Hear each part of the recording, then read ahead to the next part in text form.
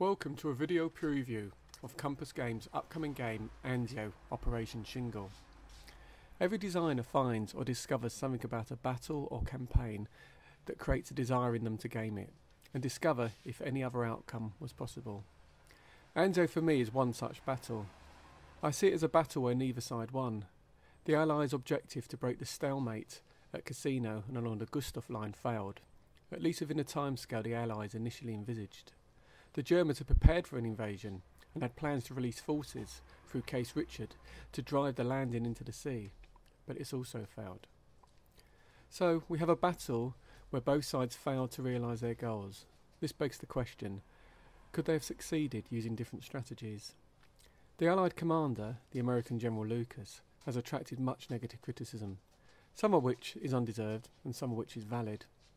Lucas never had at his disposal sufficient forces to strike inland and take the Alban Hills, which dominated the routes to Rome and the Cassino sector.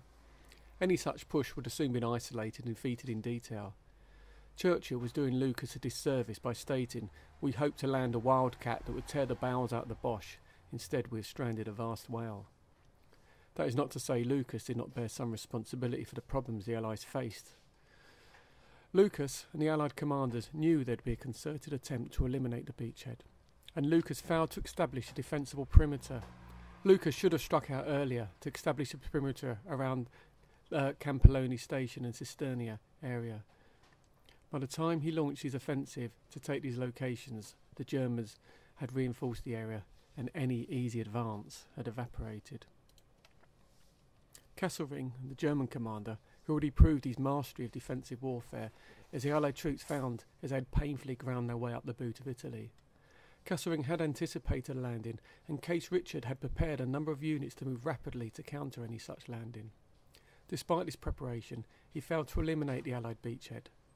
The saving grace for Kesselring was when the Allies did eventually break out of the beachhead, the vanity of General Clark diverted troops to capture Rome and so let the bulk of his forces escape and fight for another day.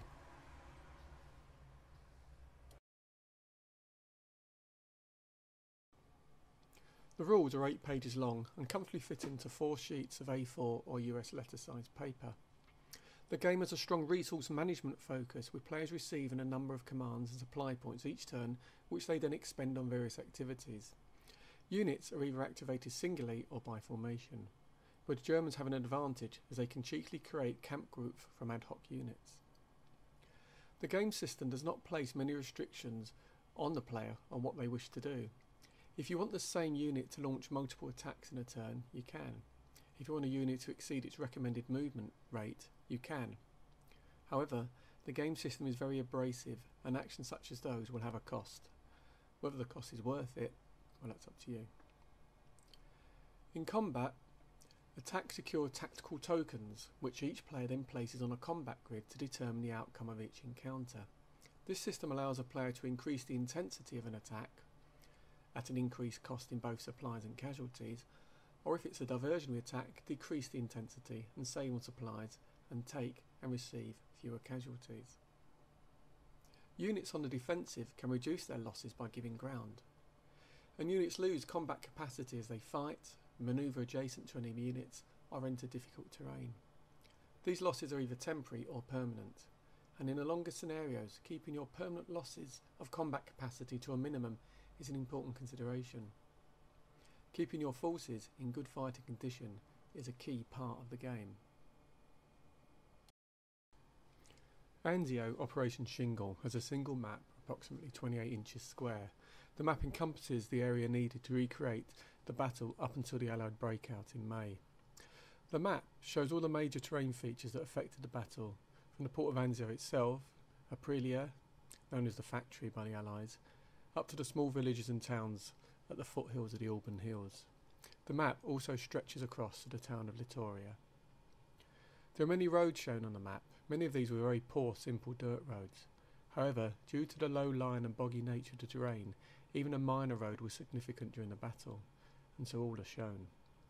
Around the town of Littoria, the Pontine marshes make off-road travel even more arduous.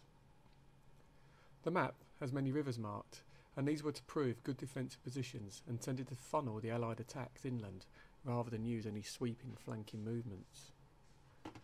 Other notable features is the Mussolini Canal and its offshoots. These proved somewhat more considerable obstacles than the river for the Allies. A disused railway embankment also crosses the battlefield, and this became an important part of the battle site as well.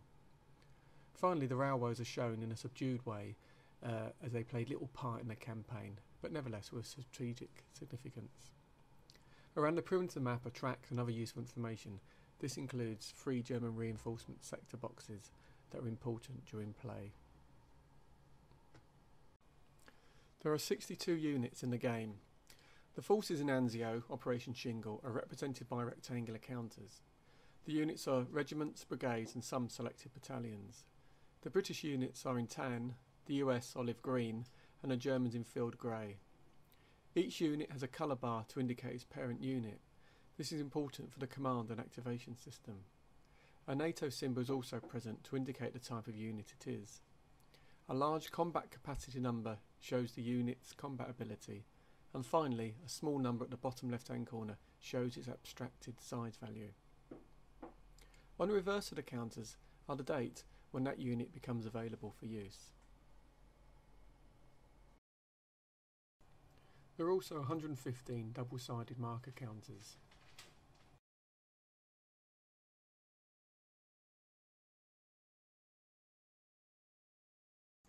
Each side also gets their own play aid, which includes important information, including assets that are not represented directly in the game, such as divisional artillery and further army assets.